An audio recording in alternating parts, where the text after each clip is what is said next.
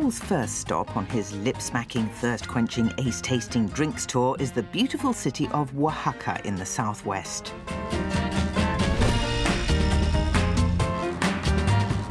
This place is the food capital of Mexico. And as local food guide Omar Alonso explains, it's the go-to place to try a proper Mexican obsession: chocolate. All I see around me are chocolate shops. It's one of the most important things in our diet in Oaxaca. Also a thing in Mexico. It's everywhere. Look, look, look, look. How about some churros? You like churros?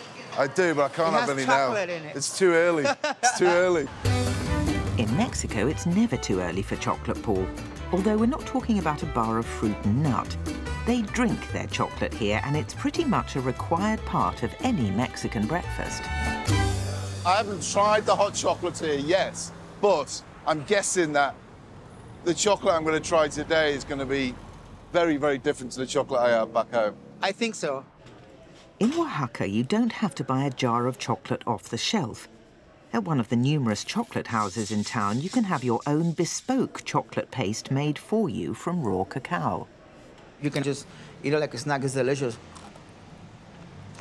To me, it tastes like wet dirt. You know, when it starts to rain and the dirt gets wet, you know, that aroma. And I've never eaten it, but I've been wanting to. Yeah. So we're going to go with the traditional one, which is the one in the bottom. Yeah. So that one has 1 kilo of cacao, 25 grams of cinnamon, and 2 kilos of sugar. Yeah, just the 2 kilos. And remember, it's Mexicans who we have to thank for inventing chocolate. You see, 4,000 years ago, it was the ancient Olmecas who originally turned cacao into a chocolate drink, and it's ingrained in Mexican history. I expect it to come out like powder, but it doesn't. It comes out looking like melted chocolate. Yeah. The Mayans praised chocolate as the drink of the gods, and the Aztecs used cacao beans as currency. The smell is very distinctive. Yes. It smells like a good chocolate. You know the smell of a low-calorie chocolate to a high. You can smell it. Yeah? I wouldn't know the difference because I have never smelled bad cacao. You've just been spoiled. You've been spoiled. Apparently, 16th century Aztec ruler Moctezuma II drank 50 cups a day out of a golden goblet to enhance his sexual powers. No wonder Paul and Omar are so keen to taste their bespoke mix. Okay, so I think we should mix some. How much chocolate are you putting in? Oh, quite a lot. It's 3 per cup. That's a lot. You're not diabetic, are you? No, no, no. Okay, good. Maybe you will be able to do this. Just wait. The paste is mixed with just hot water and stirred with a traditional whisk called a molinillo to make it nice and frothy. You got a bit of foam. Oh, that's good.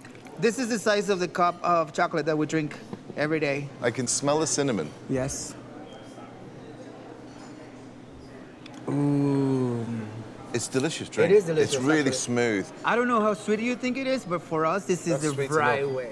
No, that's sweet enough. Omar told me that to enjoy the full Mexican experience of hot chocolate, we had to do a bit of dunking. This is how you do it. You just... People used to shout at me when I used to dump my croissant into coffee. This is a regular breakfast in Oaxaca. This is the difference between, at the moment, Mexico and the UK. Here, you're taking the raw ingredients, grinding it yourself so it's fresh. Right. Wow. If you have this breakfast, you can conquer the world. I'd have that for breakfast in the morning. Yeah. It's fantastic. Yes. In Mexico, chocolate is important for cooking too. And next, Omar wants to show Paul a Oaxacan speciality with cacao at its core: black mole. What's the literal meaning of mole? Mole, it's a sauce. This one has a lot of different ingredients. Chocolate, plantain bread, anise, spices, almonds, pecans, peanuts. Can you taste the chocolate in this one? Yes, I think I can. It's very mild. But there is something in the background which you couldn't identify unless you said, do you reckon I can't, that's what it is. This traditional dish is being served by 2 traditional chefs. Nicole and Donahi are Muxes, recognized as a 3rd gender in Oaxaca. In their culture, the Muxes are considered a blessing when they're born in a family. Are they cooks? They're great cooks. Great cooks. Makeup artists, artisans, weavers. It's a very important community for us. And they've mastered this art of the mole. Yeah. I think it's a great flavour. It's silky. You do get that little hint of cacao in there as well. You can scratch that off your list now. Black mole Absolutely, black with chocolate mole, from tick, Oaxaca. next.